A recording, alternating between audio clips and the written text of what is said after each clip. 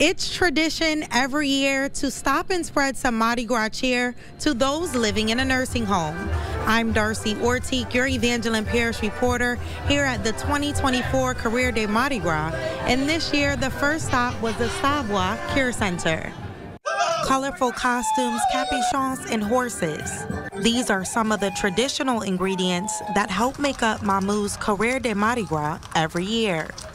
Elsie Bolfa tells me she's in the Mardi Gras spirit like never before.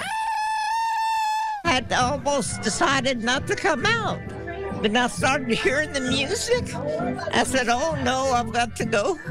And I came out, and then I saw my friends over here that came dance with me. That's nice. It makes me cry, and it makes me want to dance.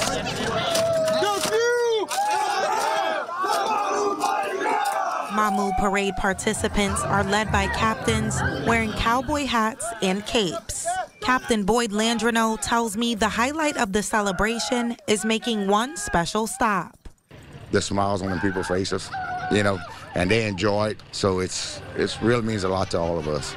Keeping the tradition alive, and they're part of that tradition.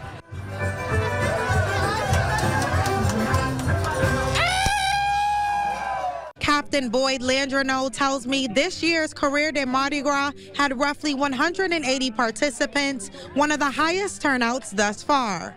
I'm Darcy Ortiq, your Evangeline Parish reporter in Mamou, KATC TV3.